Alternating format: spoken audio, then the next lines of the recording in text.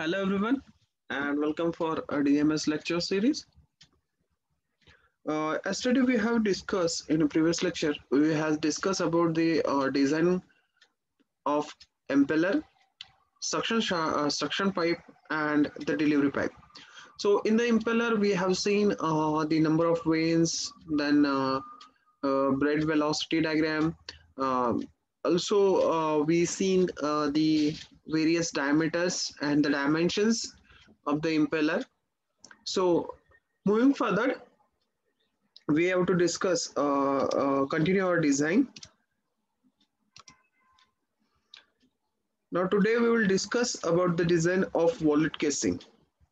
So casing is very important because it is the outer portion inside which the water can be pressurized, and you can look at the segment or cross section view of the volute casing.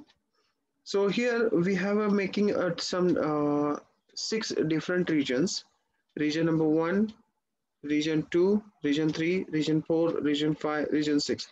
So at initial stage, the angle with respect to the tongue is equal to zero. Okay, so it is started when you start to draw, and so whenever you draw this line, so this point is make from center of the impeller. When you draw a straight line in between these 2 points to joining these 2 points, that angle must be zero. So that is a reference line from which you have to start to draw a geometrical shape of the casing inside. So casing is not purely circular; it is in a continuously increasing in size so that the pressure can be developed. Okay, so here you can see as initial stage the distance between the impeller and the casing wall is very less. Then it goes increasing as per the change in section. Now the throat section, which is applied in 40-degree apart from the tongue section. Okay, so here that much pore area, we are not providing any kind of curve. Okay, so normally अगर आप इसको देखोगे तो ऐसा ये curve आ रहा है and it goes increasing. The radiuses are getting changed, but at a particular distance. Now up to this we can change the radiuses. Okay, but after this point, that is a throat section, and from tongue section this is a 40-degree. So in that 40-degree we are not changing anything, so as it is we are drawing straight lines. Okay, the diameter, outer diameter of pipe has been fixed, so that we have 2 points, so we can directly draw and we can make a casing design. Okay, so let's see how exactly we can calculate these dimensions, angles, everything. Okay.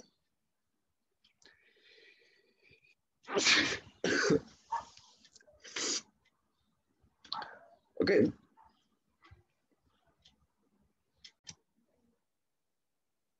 okay, to calculating the casing, first we have to find out the diameter of the throat, which is denoted by dt.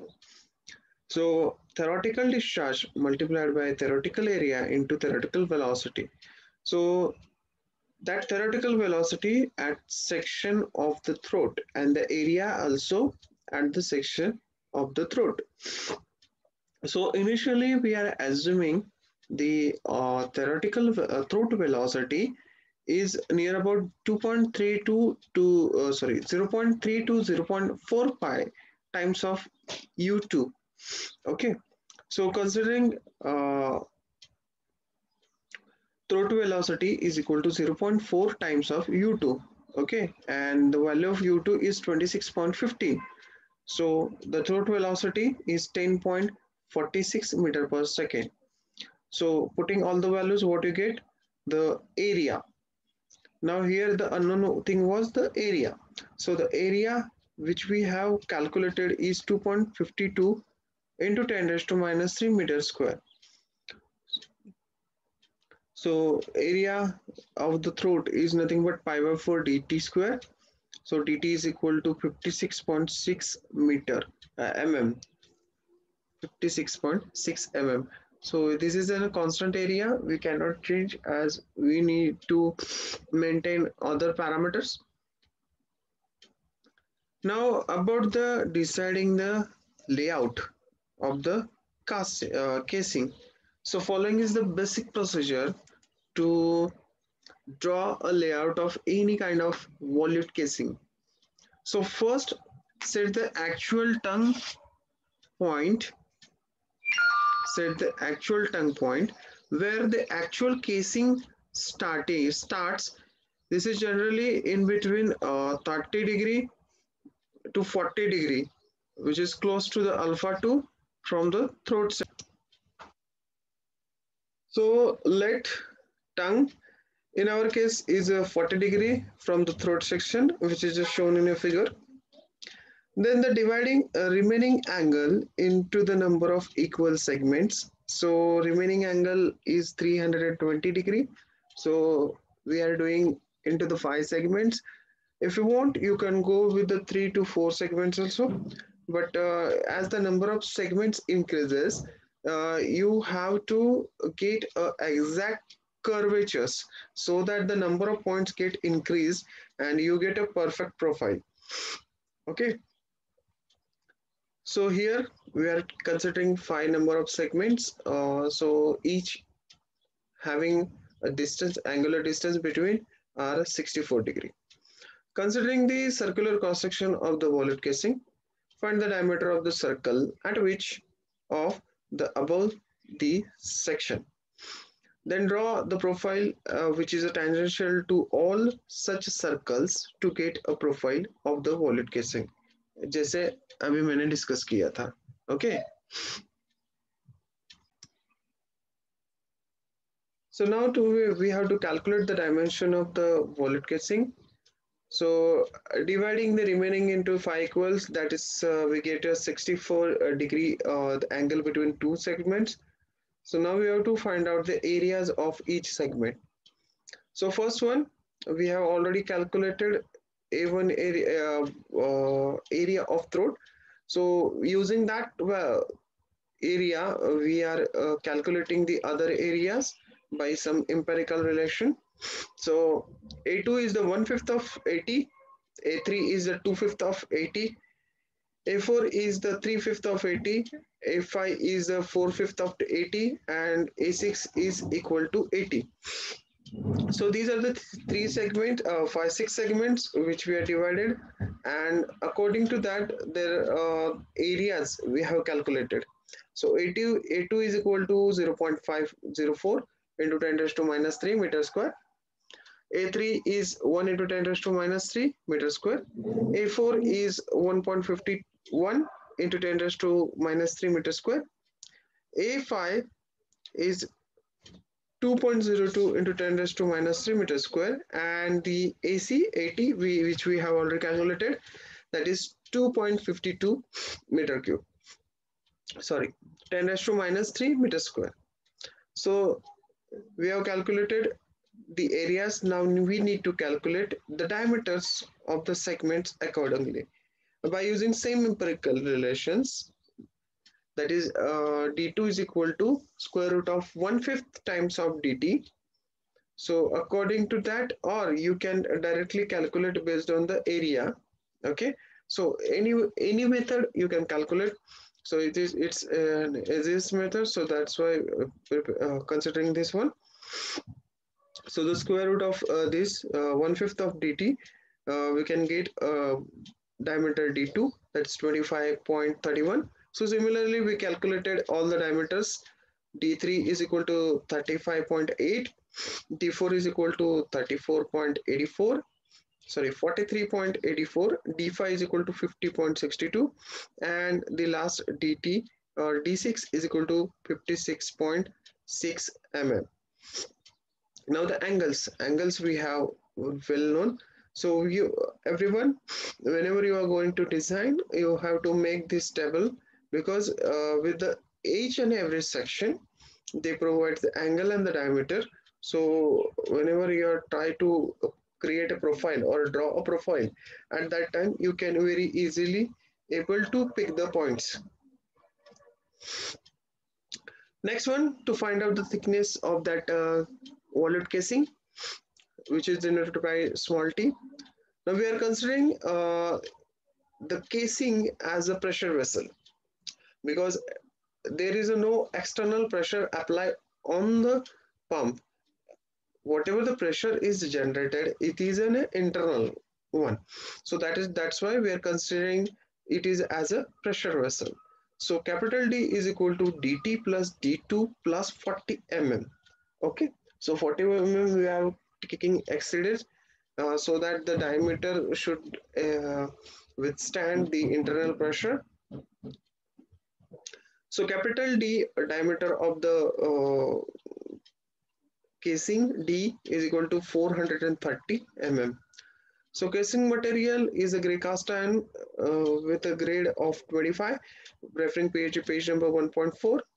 Sigma YT, design sigma T is equal to 41.67 Newton per mm square.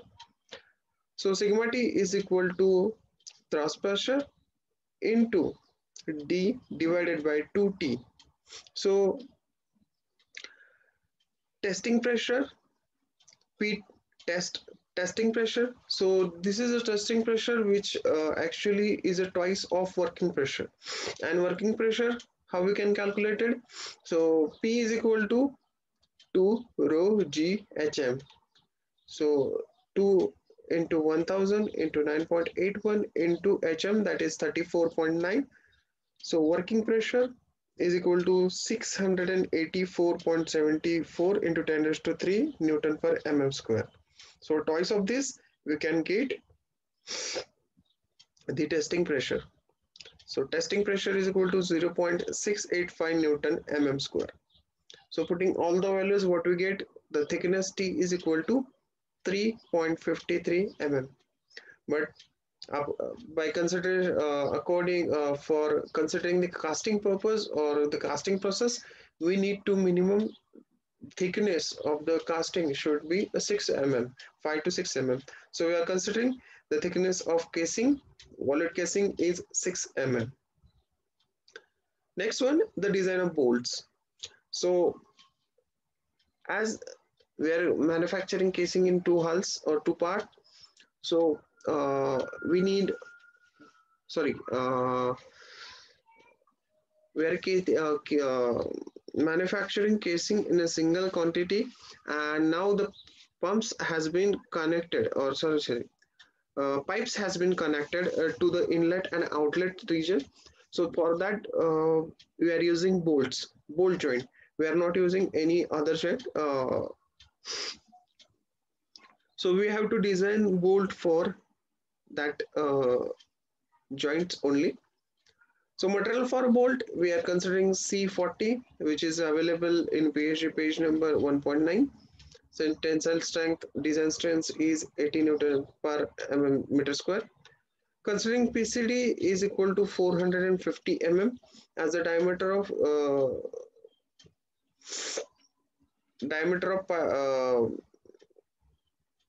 casing is 430, so extra 20 mm margin we are considering to properly seal the pumps in the form proper way. Number of bolts, we are considering number of bolts are 12. So let's see how much force is acting on each bolt, because we don't know the force acting on the bolt. So that's why we are considering the number of bolts are 12. Okay, because to minimize the pressure on each bolt, we are increasing the number of bolts. So force on each bolt is equal to test pressure divided by number of bolts into pi by 4 d pitch circle diameter. bracket square. So the force on each bolt is 8,273.5 Newton. Now bolt are made, the failure mode of the bolt is normally in a tensile failure, which is at the core diameter of the bolt. So sigma T is equal to F divided by AC. We don't know the diameter of the bolt, so from this equation we are calculating the diameter of the bolt. So force on each bolt we know that 8,273.5.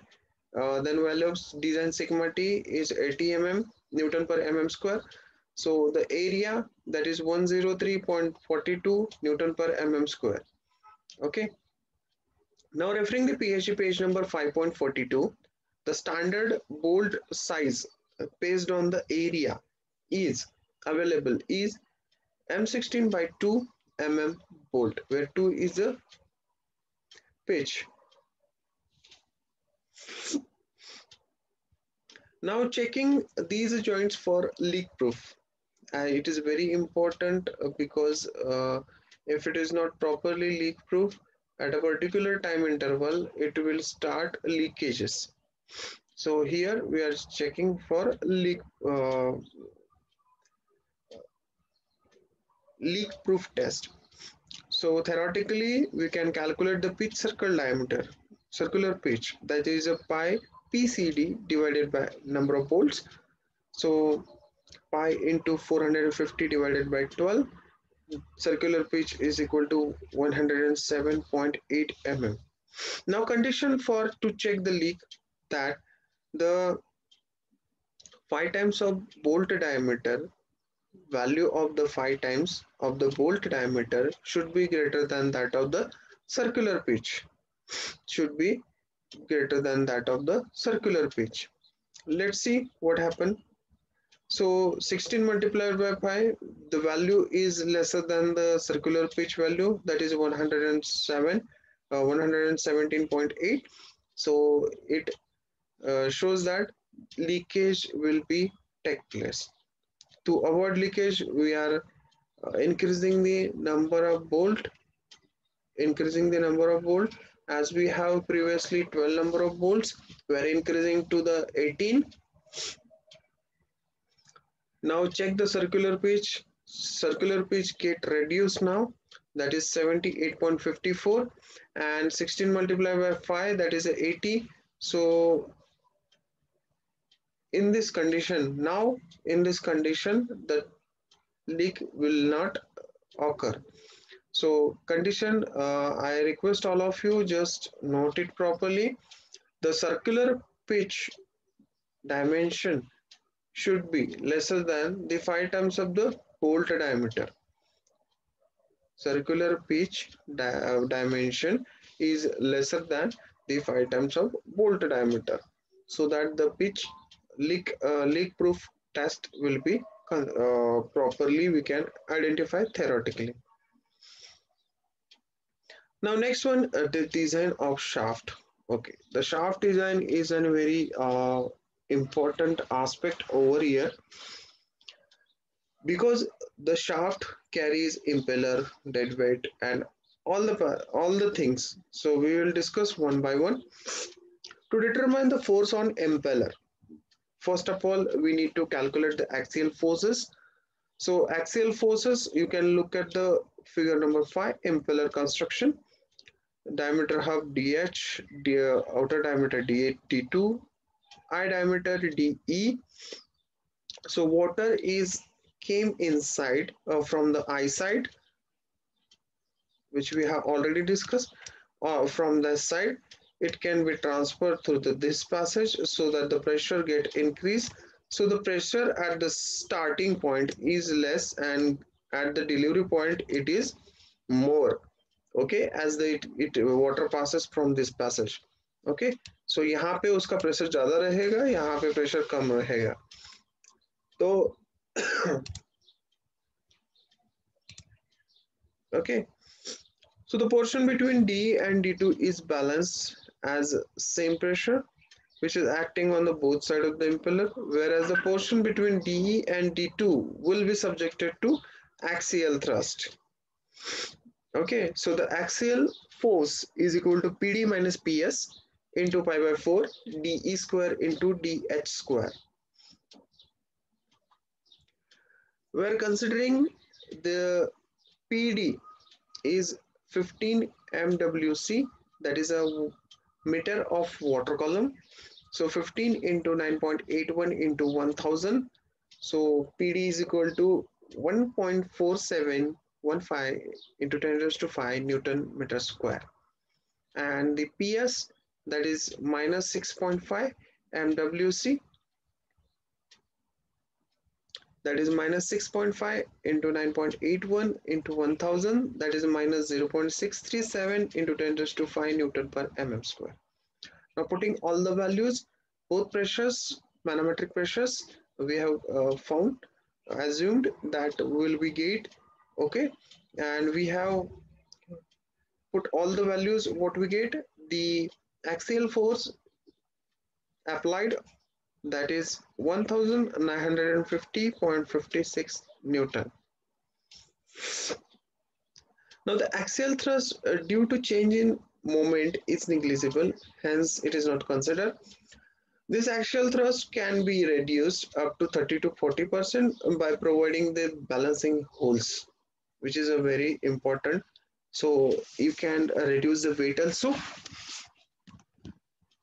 Then actual force is a 0.4 times lesser force times of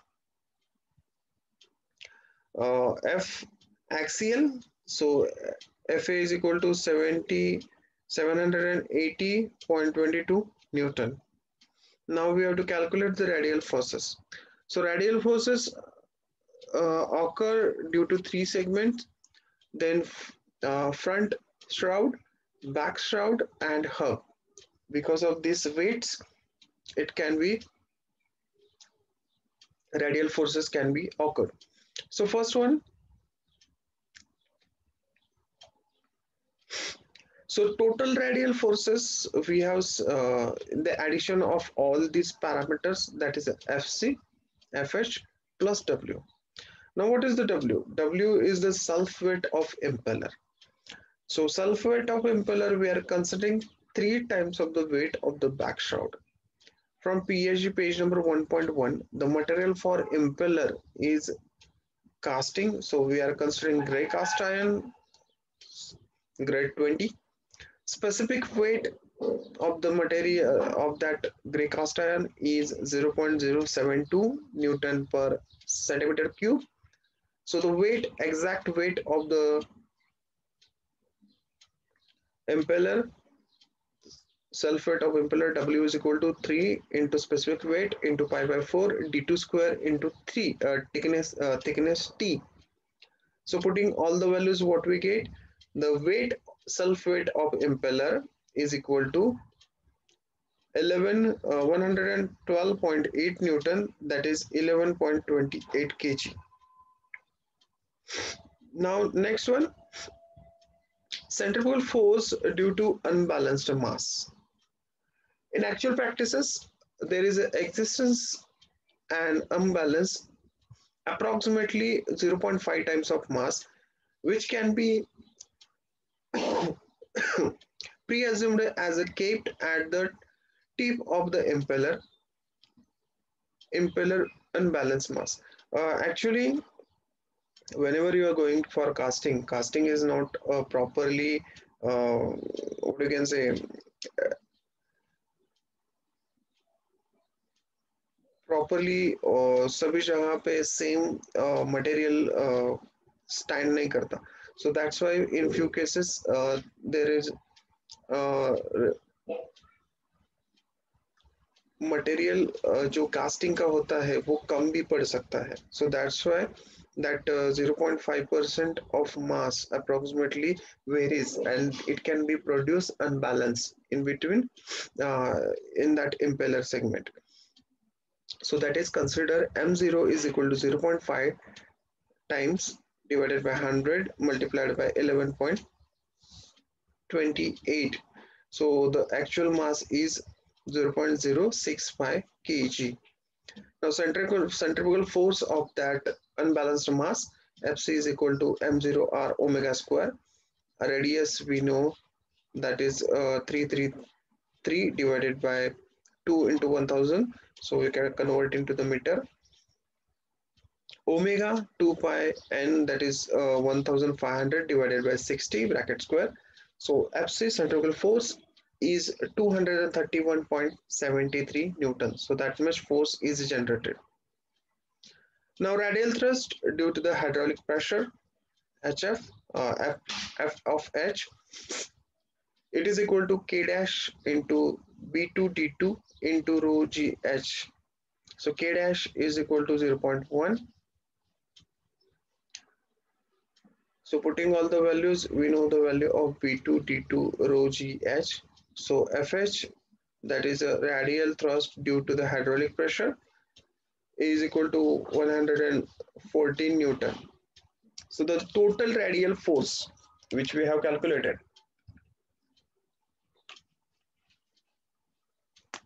in a Newton, Fr is equal to Fc plus Fh plus W, that is Fr is equal to 458.5 Newton. Now stress induced in impeller shaft. So look at the force analysis diagram as well as the mounting tag, impeller shaft and bearing arrangement, or you can say mounting diagram. So in that the initial distance between these parameters are shown, plus the different forces acting radially axially is also shown. The material for shaft here we are considering is C45. Now taking moment at the point C, R1 into 200 is equal to 458.5 into 325. So R1 is equal to 745 Newton and R2 is equal to 268.5 Newton. So maximum bending at the point of B, look at here properly because it is in a center distance. So maximum bending is occurred always at the center. So Bmax is equal to 458.5 into 125. So maximum bending stress is equal to 57.3 into 10 raised to 3 Newton mm. So motor torque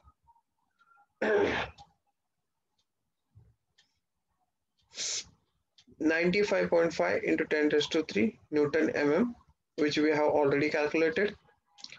Using the maximum shear stress theory, T equivalent is equal to T square into M max. Okay, and based on that, you can calculate the diameter of shaft. So based on the maximum shear stress theory, you can calculate the value of diameter or tau. Okay, so here the diameter is 25. Putting all the values, what we get? The induced stress is lesser than the design stress. Then maximum normal shear stress theory. So you can go in a both manner. You can directly assume the diameter of the shaft, or you can calculate based on the these values. Okay, here we have already calculated assumed the 25 mm diameter of the shaft, which is previously we have seen. So we are just checking for a maximum shear stress and maximum normal stress theory. So in both cases, our design is the same. So hence all the included stresses are within the permissible limit. So design is safe. Now next thing is to uh, select the suitable bearing for the particular application. From the load diagram, the maximum radial load is R1, that is 745 Newton, and R2 is 286 Newton. So we needed two different bearings. If we want, you can directly calculate for R1 and you can use in a both segment.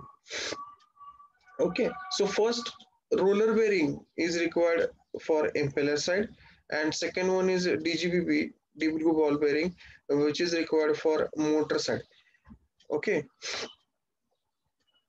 so design of roller bearing, which is from impeller side, considering the radial force 745 Newton, x is equal to 1, y is equal to 0, as axial forces are 0, as its service factor is 1.2, putting all the values, P equivalent is equal to 89.4 kgf. Okay, so selecting needle type of roller contact bearing NU2205 with the value of C and the diameters.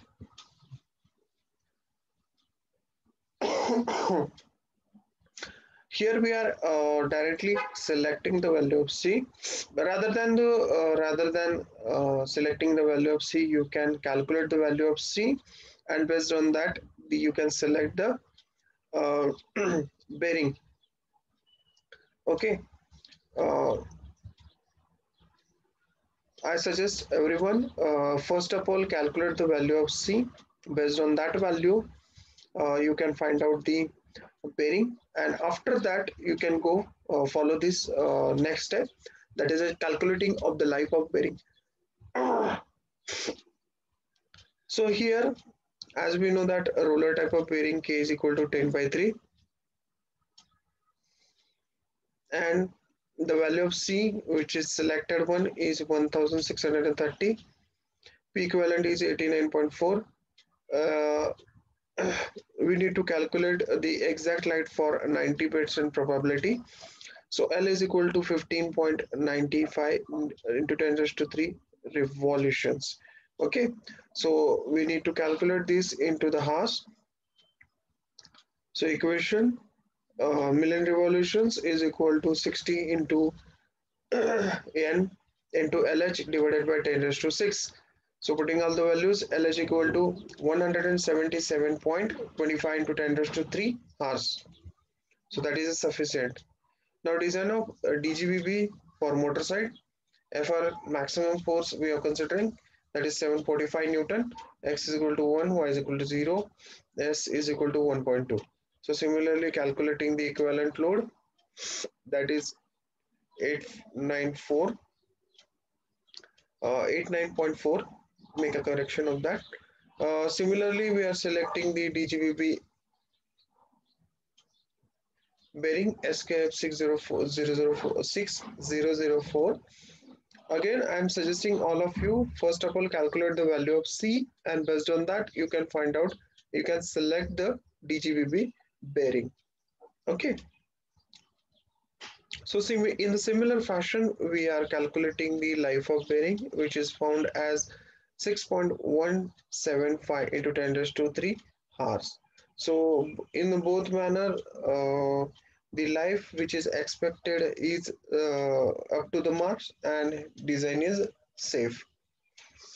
Okay, so that much is the design which you have to follow for designing of any kind of centrifugal pump. So main components are suction pipe, delivery pipe, impeller, casing, then both shaft and bearings. So these are the important components which we have to design in the design of centrifugal pump. Okay, so thank you very much. If you have any doubt, you just go through the both videos, video first and video second, so that you can easily understand the process. Okay. Uh, if you have any doubt, you can call me and you can message me so that I can solve your doubt. Thank you. Thank you very much.